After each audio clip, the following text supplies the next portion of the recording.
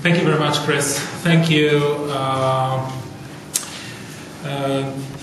Thanks to you, thanks to Dominic, thanks to the organization team for having me here. It's a privilege, really. I really appreciate it.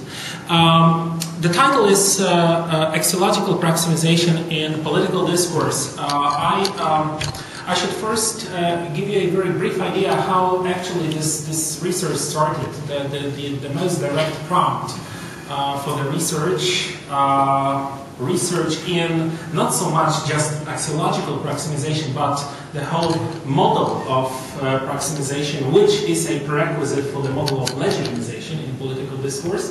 The major prompt for developing it came from my analysis of the language of the Iraq War in 2003 and later 2004. As I saw the Iraq War developing,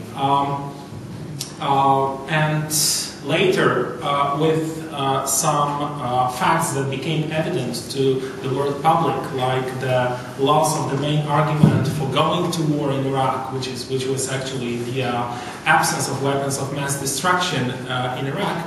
The following question came to my mind. How is it possible, actually, for the US administration to maintain the stance of legitimization of this conflict, despite the fact that the major premise for war collapsed? So then, the next methodological question was more or less the following. If we have like a model of legitimization that should be universal enough to cover long legitimization timeframes and processes, then perhaps there are certain componential parameters to it which actually, as the legitimization process goes on, which are represented in different ratios, in different proportions.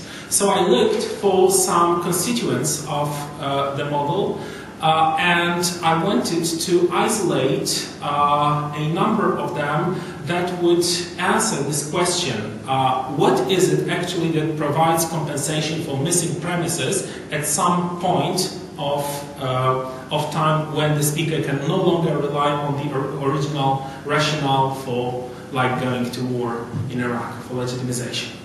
So eventually we'll get to axiological considerations, but this whole talk is based, it refers to the whole model of legitimization, which I call STA model, or spatial temporal axiological model of legitimization, which is based on what I've been terming for the past 3 years proximization. Now, what is proximization? Proximization, I consider it to be one of the most effective strategies in accomplishing legitimization effects in political discourse, and especially interventionist discourse. So the war in Iraq is like a classic example of interventionist discourse. Now, in short, proximization is a pragmatic cognitive strategy of presenting the events on the discourse stage as directly affecting the addressee. Now, notably, affecting the addressee usually in a negative or a threatening way.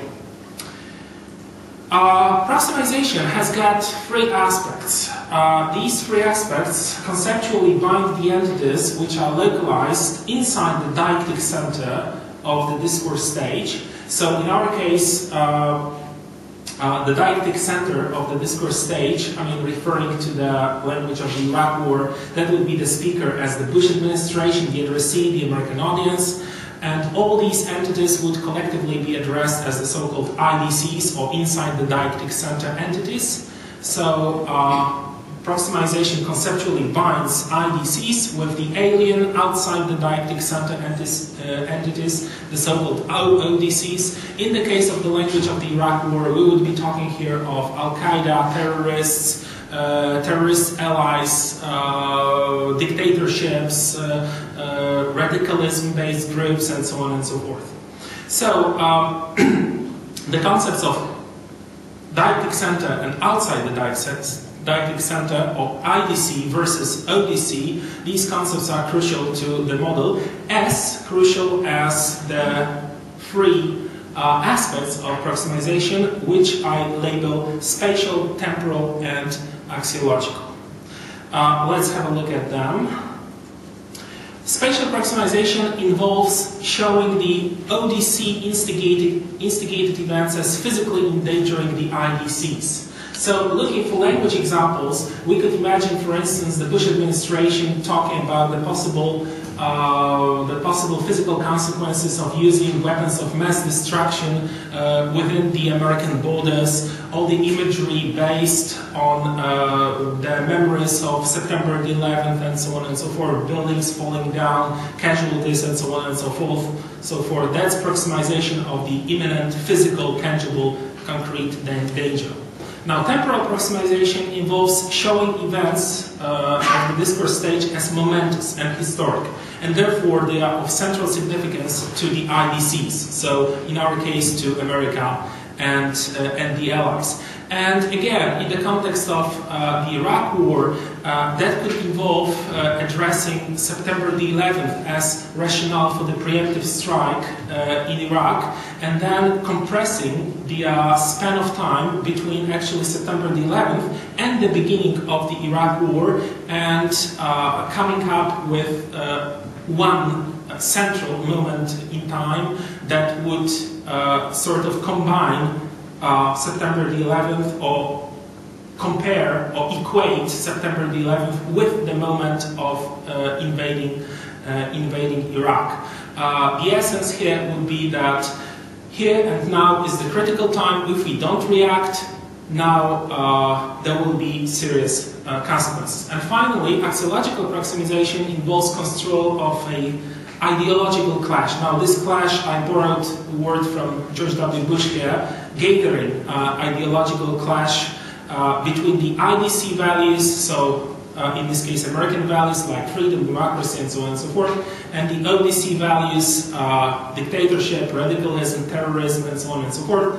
Now, the clash of such kind could ultimately materialize in the ODC spatial impact upon IDC. So we can already see some kind of connection between the axiological aspect and the spatial aspect of proximization.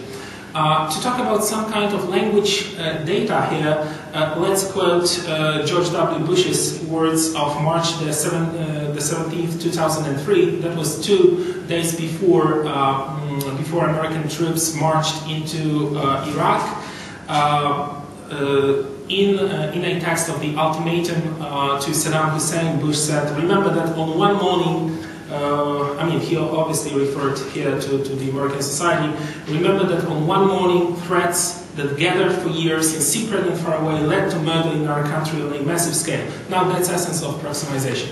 What there is secret and far away somewhere, actually, we, via language, presented as if it was just incredibly close to the speaker and the addressee, threat at the doorstep, the threat which has got certain aspects which are covered by the STA model. Now, the cumulative effect of spatial, temporal, and axiological proximization is legitimization. So therefore, actually, legitimization is the overarching concept, okay? Proximization is kind of subordinate to the overarching goal of legitimization. Now, there's a very simple rationale behind it. Legitimization, which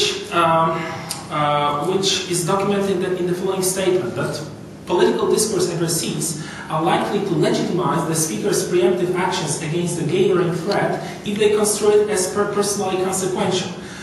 Which means, in even more simplistic terms, that if people do not care, they will not give the speaker the mandate for the preemptive strike, such as the strike on Iraq on March the 19th, 2003. If people do care, then the speaker can try and solicit legitimization and has a good chance of obtaining it.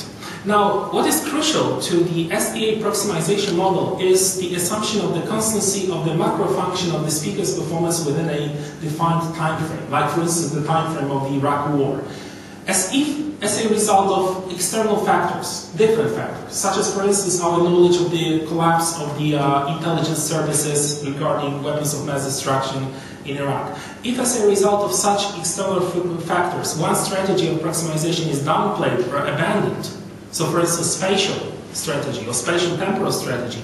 Now the macro function of legitimization is restored by an increase in the salience of another strategy. So in other words, if space goes down, something else goes up. If time goes down, something else goes up. If axiology goes down, this is again restored in the overall legitimization pattern by an increase in the representation of another variable.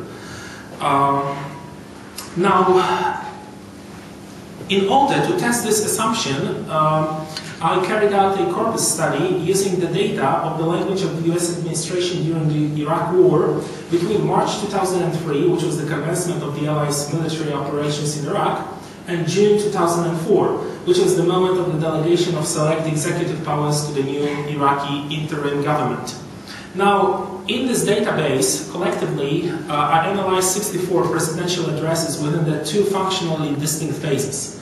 The first phase, which I called Phase 1, embraced 34 speeches delivered between March and November 2003 and characterized by one functional thing, which is the constant access, rhetorical access to the weapons of mass destruction premise for going to war in Iraq. Then, Phase 2, another 30 speeches delivered between December 2003 and June 2004, with no such access, no such rhetorical access to the weapons of mass destruction premise for going to war in Iraq. Now, the tentative observation has been that throughout this period, the spatial and temporal proximization or proximizations gradually give in to axiological proximization. So, proximization that is based on the threat that is imminent, physical, concrete, at the doorstep, gradually gives in to the threat that is more abstract, more based around some ideological clash, not yet materialized, but perhaps one day bound to materialize, and so on and so forth. Now, a simple rationale behind it. With the strongest, most accessible and most effective legitimization premise gradually vanishing, which was obviously the reference to the possible repetition of September the 11th, the United States wanted to broaden the geopolitical spectrum of the Iraqi conflict and to deepen the ideological anchoring to claim legitimization on a more global scale. And actually, this is also documented in how many countries are referred to in Phase 2 of the Iraq War. It's no longer actually the Iraqi side that is the classic ODC, but it's also Sudan, Burma, Zimbabwe, all the different countries in which there are some dictatorships, all the countries characterized by those alien ODC values and so on and so forth. Now, what is the lexical evidence for it? Well, in order to measure proximizations and to claim with some kind of empirical evidence that spatial proximization at one point is compensated or is replaced by axiological proximization, well, logically enough, we need at least two frameworks. One which is spatial or spatial temporal, I call it, the other one which is axiological. Now, the role of these two frameworks is the following. They need to be able to qualify lexical items as spatial, temporal, and axiological to decide which actual lemmas go into which category. They need to be able to yield counts of the spatial, temporal, and axiological lemmas to show the intensity of a given proximization strategy in Phase 1 and Phase 2.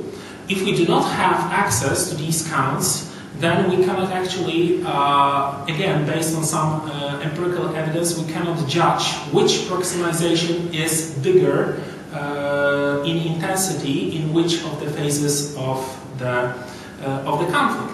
And finally, the A framework is supposed to show its potential for restoring the function of legitimization despite the diminishing contribution from the spatial and temporal strategy. So, since proximization involves ODCs and IDCs and some kind of movement between them which results eventually in some kind of a clash, then it's pretty logical to suggest frameworks in which we have some markers for these two entities on the two poles, and then some verb phrases which will put them in conflict. So this was the initial premise actually before developing the spatial temporal proximization framework. So the first category of this phrases of this framework is composed of noun phrases conceptualized as elements of the dialectic center, IDCs. So United States, free people, our country, we, and so on and so forth. On the other side, there are NPs in the second category conceptualized as elements outside the dialectic center, ODCs, Iraq, terrorist dictatorships, etc. And since the essence of proximization is that ODCs get closer to IDCs and vice versa, but mostly ODCs get closer to IDCs, then we need some verbal elements. So the third category has got this verbal element. It comprises verb phrases of motion conceptualized as indicators of movement of ODCs towards the dialectic center and vice versa, which is manifested in phrases such as they could come and kill again thousands or hundreds of thousands of innocent people in our country. We could, that's the IDC move towards ODCs, we could be drifting along towards tragedy. This third category demonstrates indeed the essence of proximization. But there's more to it, because people conceptualize this contact in various degrees. You could talk about anticipations, you could talk about visualizations of contact, you could talk about the actual contact between ODCs and IDCs and effects of this contact. So you need more categories. So in the fourth category, you have verb phrases of action conceptualized as indicators of contact between ODCs and IDCs, such lemmas as destroy, kill, etc. In the fifth category, noun phrases expressing abstract notions conceptualized as anticipations of contact between ODCs and IDCs. So danger from ODCs, of course, threat from ODCs. And in the last category, NPs, noun phrases expressing abstract notions conceptualized as effects of actual contact between ODCs and IDCs, tragedy, horror, etc. Now, to study lexical counts leading to the judgment about the ST proximization intensity in phase 1 and phase 2 of the Iraq War, I would invite you to have a look at table 1, which gives you phase differences in the number of lemmas defining spatial temporal framework of the Iraq War rhetoric. That's on your handout, table 1. Now you can study this table in two different ways. In a vertical manner, which gives you qualitative conclusions about phase 1 as such, and in horizontal manner, which gives you qualitative conclusions about what is different in phase 2 from what there was in phase 1. Now, concentrating on the vertical findings, we can see that the United States of America is the dominant IDC, and it ensures fastest home front legitimization effects. That's the essence of the most effective proximization if we are construing a threat to the central IDC and not, for instance, to its allies.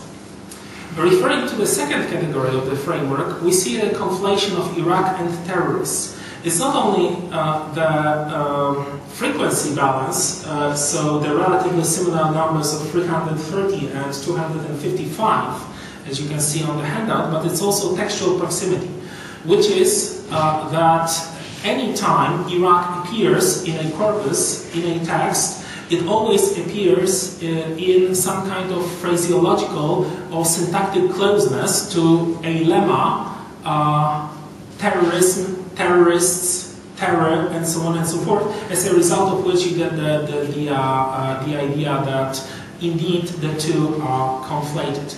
Now, the conclusion from the third category is that weapons of mass destruction is indeed the central premise of proximization, and this can be seen, for instance, by the number of references of the lemma expand used with outside the dialectic center entities, referring to weapons of mass destruction. That's 88 hits in the corpus.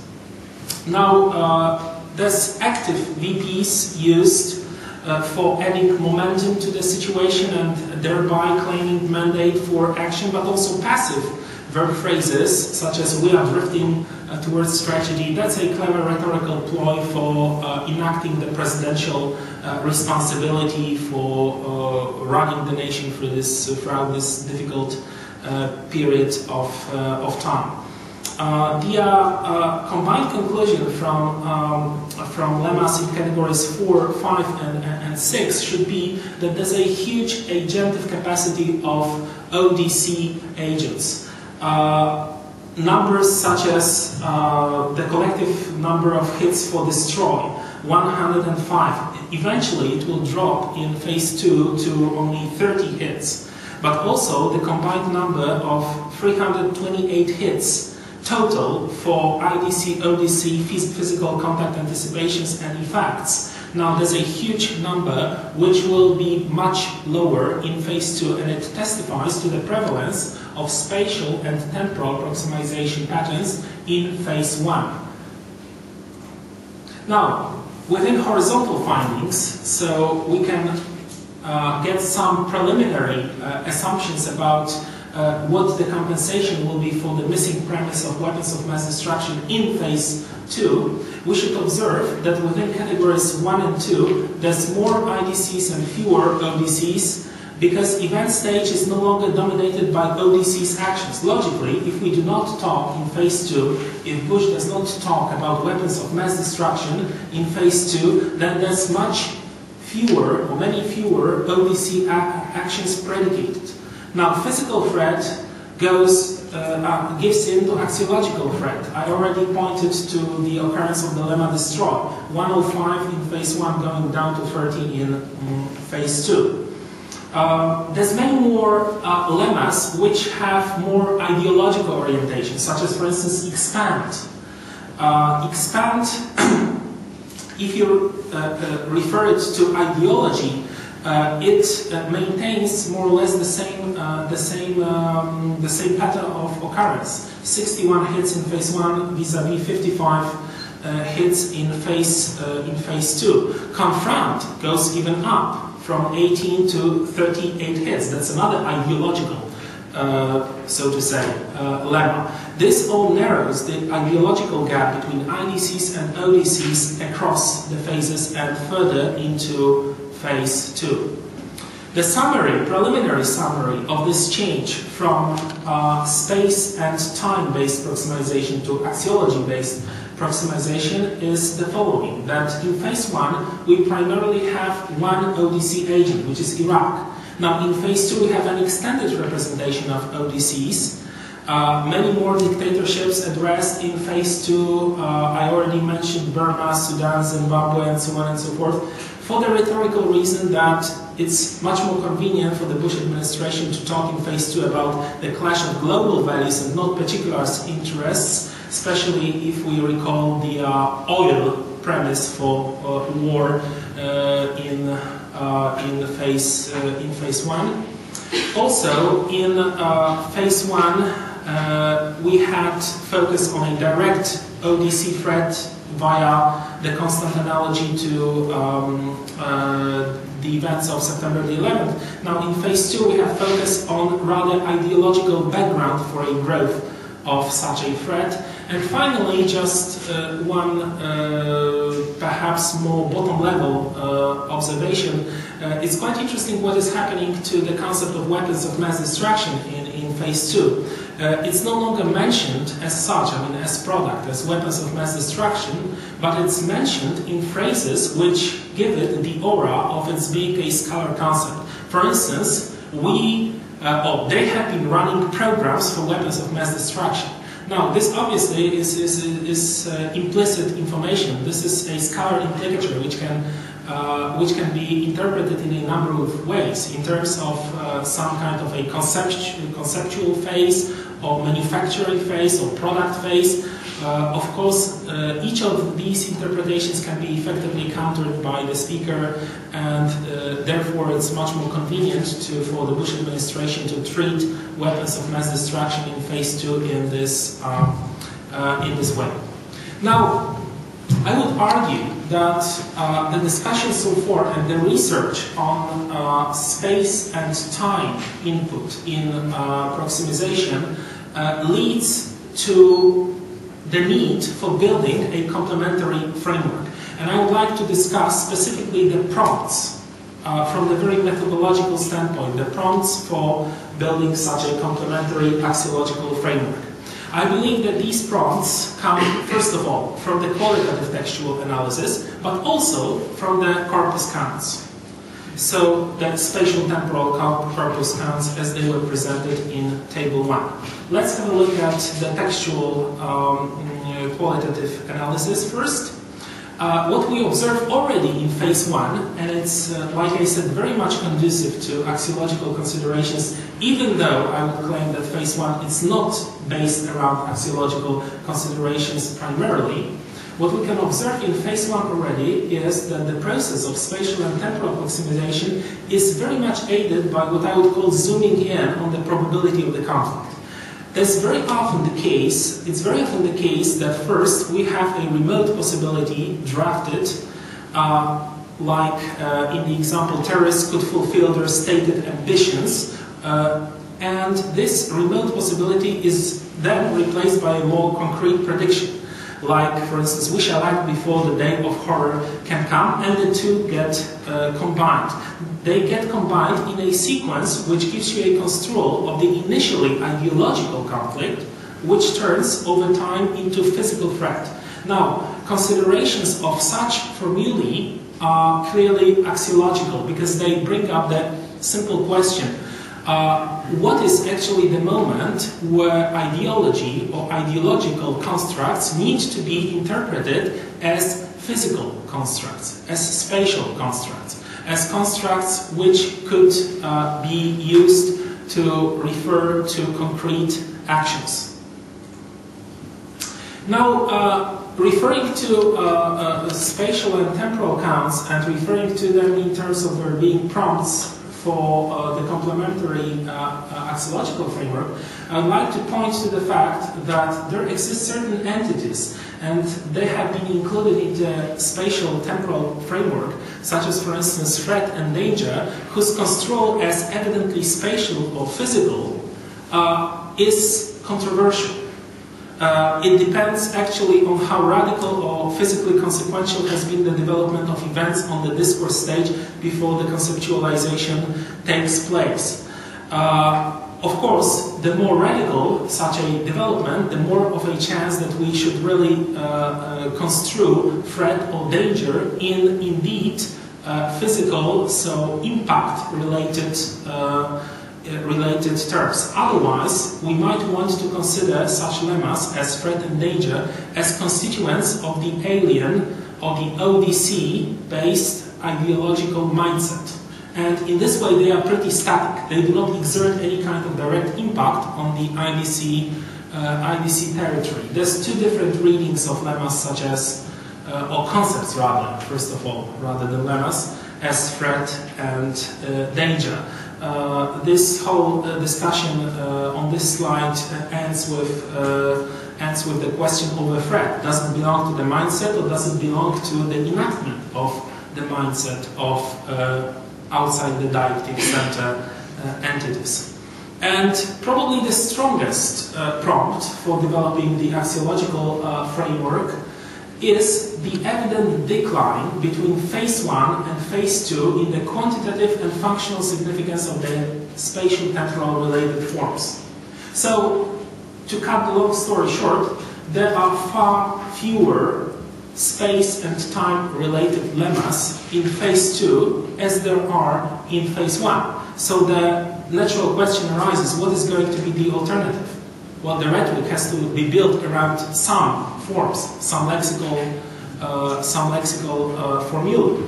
And to document this decline, or to have a proof for this decline, you might want to see table 2 on your handout for the abstracted drops here between phase 1 and phase 2, drops in the numbers of select lemmas.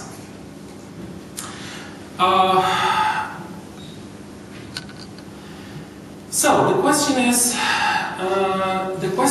that if we no longer have weapons of mass destruction in Iraq in phase 2, and we have no rationale for the dominance of the discourse stage of the dominance by ODC entities, we, as a consequence, encounter drops in lexemes marking the activity of the principal ODC agents, such as Iraq, terrorists, X-Man, destroy, and so on and so forth. So there are too few spatial and spatially or temporally based lexicalizations to continue with legitimization on the global scale.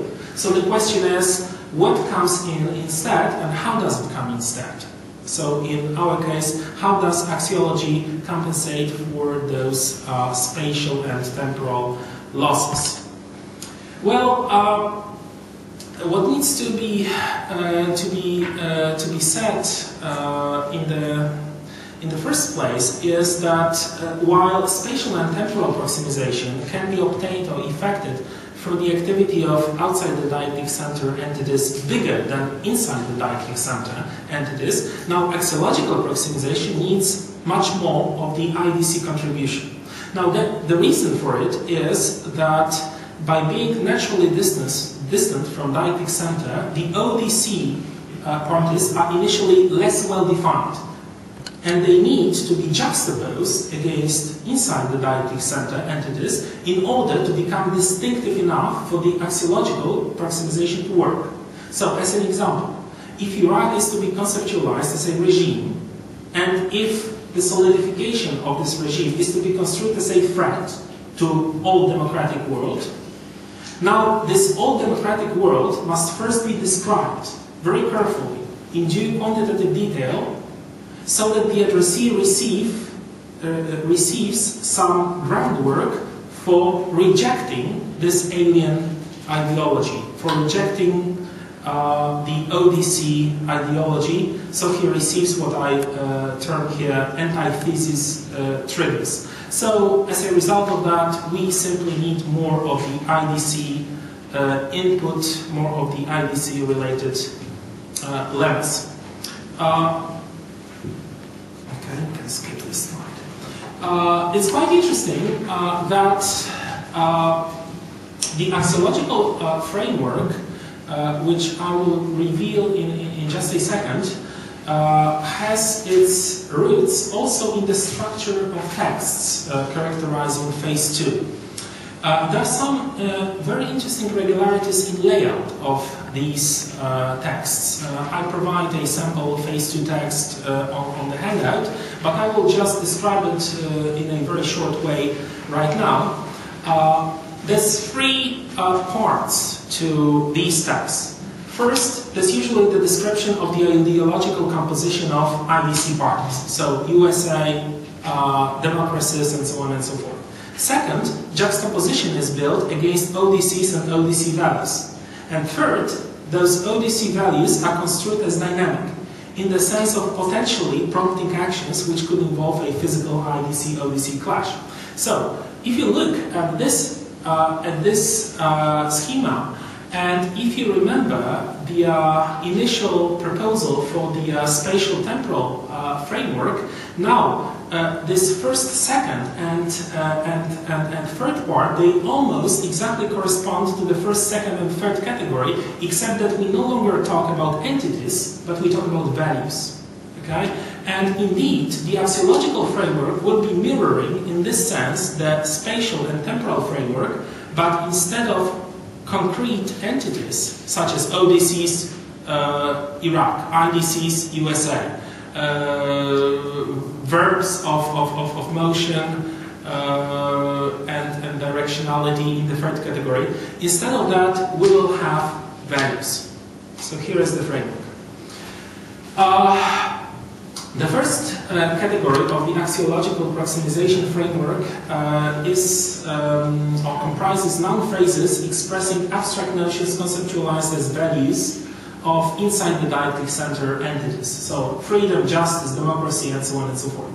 The second category encompasses phrases expressing abstract notions conceptualized as values of ODCs. So for instance, dictatorship, radicalism, and so on and so forth. Now, the threat category will be very complex, so we might want to have a look at an example from which this category was abstracted. Let's have a look at this example, and especially the part that comes in boldface. George W. Bush's words of November the 19th, 2003. The greatest threat of our age is nuclear, chemical, or biological weapons in the hands of terrorists and the dictators who aid them. This evil might not have reached us yet, but it is in plain sight, as plain as the horror side of the collapsing towers. The danger only increases with denial. Now, if you break down the bold-faced part into certain conceptual, and not really conceptual only categories, but also grammatical categories, we have the following. We have some kind of an alien, abstract NP, this evil. Then it's kind of put in terms of some remote possibility script. Then it is gradually brought closer and closer to the dialectic center, and some kind of analogy is built so that the consequences of the enactment of this evil ideology could be seen. Here is the formalization. The third category is composed of verb-phrased or verb-framed phrases, sentences, or cross-sentential discourse chunks. Even though this is rare, that's usually complex sentences involving, first of all, category 2 NP. So that's this alien or ODC-based concept, such as, for instance, dictatorship, radicalism, evil, and so on and so forth. This is embedded or elaborated on by the so-called departure VP to produce the remote possibility script. So we have this evil might not have reached us yet, and that's the end of the remote possibility script. And then we have a noun phrase expressing the effect of the physical contact embedded in or elaborated on by the destination VP. And destination VP in our example will be here. It is in plain sight. Note the change in modality, indicating much more probability here than it used to. And as a result of this, the actual occurrence script is produced. So what we encounter here is a linear discourse sequence, which results in what I termed here the realis enhancing modality of the text, whereby ideology of ODCs materializes in the form of IDC-ODC physical conflict. And that's the essence of axiological proximization. The essence of axiological proximization is to first come up with a remote possibility script, which is dominated by ideological concepts, and then these ideological concepts are put in such a scenario that materializes them in the form of concrete actions that they would prompt in the actual occurrence script. Let's organize this discussion again. In the second category, this evil and terrorism and dictatorship, via metaphorically, because in the sentence actually preceding, we had dictatorship and terrorism, initiate the remote possibility script. This is further enacted by the first verb phrase, might not have reached us yet. Altogether, the modality creates the departure stage of the IDC-ODC conflict scenario, and then we have materialization within IDC territory of this conflict, which creates the destination, which is created by the destination stage of this scenario. Note the collapsing towers, all in the so-called actual occurrence script involving destination VP is in plain sight. Schematically, we talk here about the second category, of course, second category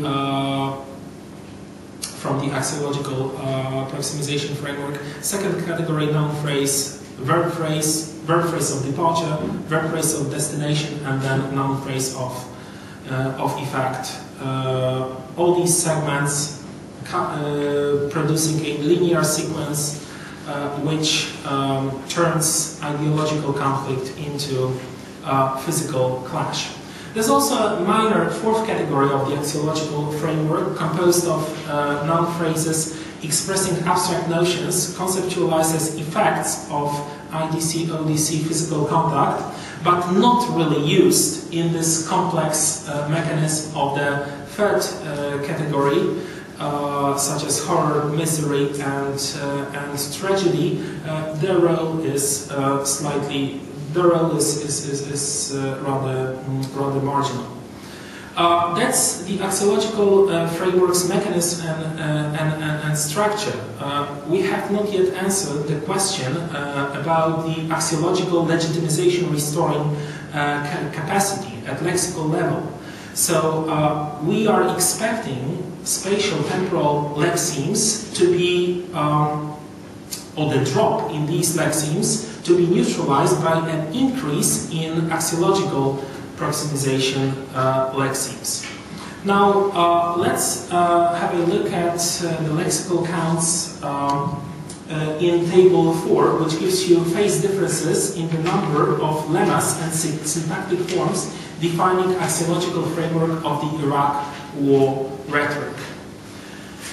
We don't have much time to discuss this rather complex table, so I will just concentrate on one of the categories, the most crucial third category of the axiological proximization framework. Now,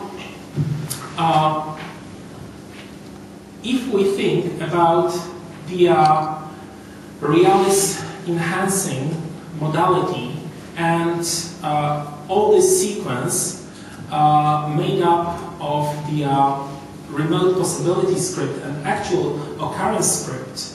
Now, if you compare the forms in respectively phase 1 and phase 2, we arrive at the ratio of 9 to 63, which means that there's about precisely 9 of such complex forms in phase 1 of the Iraq War, and a staggering number of 63 in phase 2 of the war. And I call this number staggering for the reason that this category is very complex, that the formula is very complex, and it's very difficult to find structures that would answer exactly the design of the third category of the framework.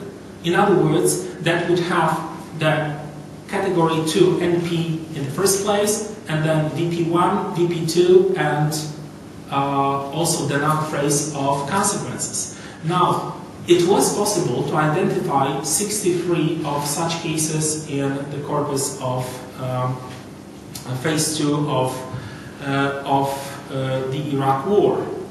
Now, generally, what we would expect from the axiological framework would be that in phase 2 we should simply have more lemmas, because there should be some kind of compensation for the missing spatial temporal lemmas in the second category, and the rhetoric has to be built around something.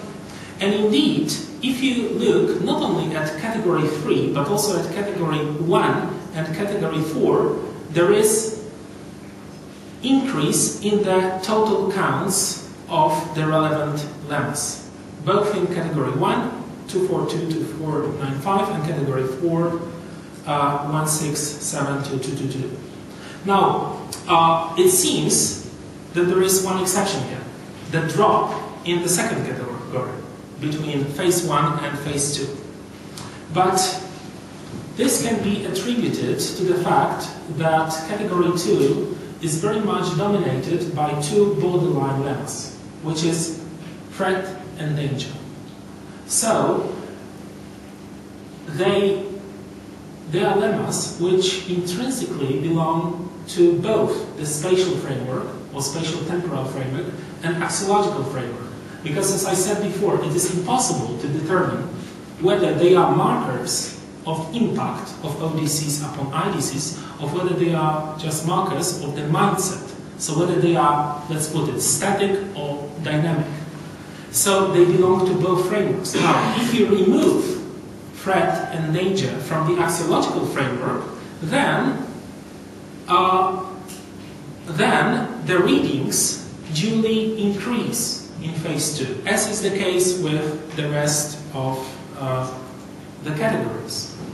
Now, it's also interesting that indeed, in what could be expected, and it is the case, in phase 2 of the conflict, we do have many more IDC-based forms than ODC-based forms, which was the condition summarized in the earlier discussion of why we need these IDCs. We need these IDCs so that we can better define ODCs later, so that we can better reject the ideology of ODCs. Now, if you compare IDC hits and ODC hits in phase 2, then we arrive at the ratio of 495 to 356. So there is dominance of these IDC hits, and this dominance would be again even bigger if we removed the borderline lemmas, which is threat and danger, from the 356 count. So without this contribution of threat and danger, the picture gets even clearer. Now, moving to conclusions, it seems that interventionist discourse, interventionist solicitation of legitimization, is usually, firstly, reliant on material premises. The reason for this is that material premises are initially easier to obtain, and they possess a more direct appeal to the audience. Very often, it's just fear appeal to the audience. So, on the basis of this appeal, the speaker can be granted an immediate approval of his actions. But attachment to a material premise for intervention is in the long run disadvantaged by geopolitical changes and plasticity and evolution of the discourse stage. Like, for instance, the finding that there's no weapons of mass destruction in Iraq. So, this plasticity and evolution of the discourse stage often have the initial premise disappear. So natural is a compensation from ideological premises. Because, first, axiological or ideological groundworks are much less vulnerable to impact of geopolitical changes. And second, they contribute to setting up discourses which are essentially abstract and involve less specific interpretations. So, in other words, if the Bush administration is to use threat and danger in phase 2, the Bush administration is still able to defend the reading of threat and danger in spatial and temporal terms as they were read in phase 1. So we come up with some kind of an Orwellian situation that you can believe in two different insights at the same time. One insight, which is that threat and danger are static and they just belong to the mindset of the opposing ideology, and the other one is that they can be direct prompts for physical impact. Now, axiological proximization generates a lot of such forms, and the speaker, who usually faces the situation that this first premise, this material premise, disappeared, and very often disappeared because of some kind of development that brings him no credit, like weapons of mass destruction in Iraq. It's very much in his interest to blur the situation with axiologically loaded argument. Finally, just last slide. In methodological terms, we have here a cycle in which axiological considerations prompt an analyst to engage in spatial temporal discussions no less than the missing points in the spatial temporal framework prompted the axiological argument. Now, the evidence for this is even the design of the third category of the axiological framework, which is actually bringing up the concept of the action promptability of ODC ideological concepts and how fast, if ever, they can materialize. So in other words, analyzing the